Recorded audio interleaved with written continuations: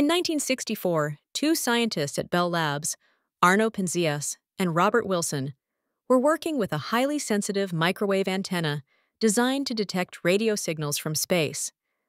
While testing their equipment, they encountered a persistent background noise that seemed to come from every direction in the sky.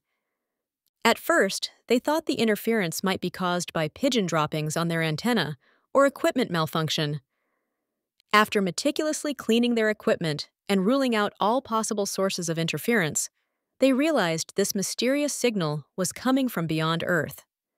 Meanwhile, just 37 miles away at Princeton University, physicist Robert Dicke had been developing theories about leftover radiation from the Big Bang. When the Bell Labs scientists shared their findings with the Princeton team, they discovered they had accidentally found the very radiation that cosmologists had been searching for. This cosmic microwave background radiation was essentially the afterglow of the Big Bang, still detectable billions of years later. Today, this accidental discovery is considered one of the most important pieces of evidence supporting the Big Bang theory. For their groundbreaking discovery, Penzias and Wilson were awarded the Nobel Prize in Physics in 1978.